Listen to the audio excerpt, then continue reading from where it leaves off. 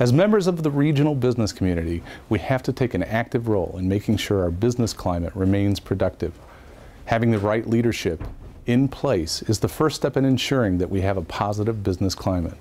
Elections are right around the corner. Don't let someone else make your decisions. Go vote. Even if you believe your candidate has plenty of support, it's important that you cast your ballot. Far too often, we see a good candidate lose by a very slim margin. If you don't vote, you're putting all the businesses throughout the region at risk. We need strong leaders. If you don't vote, you could be letting a good candidate who could make positive changes for our region slip away.